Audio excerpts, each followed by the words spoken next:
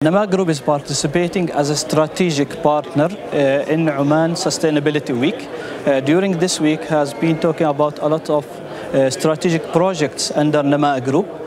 One of the main projects is the signing with BIA company on the project of transferring waste into power, as well as the project of linking the electricity lines in the whole Sultanate. As well as launching the magazine Istidama and Nama, which focuses on the projects of sustainability under the group.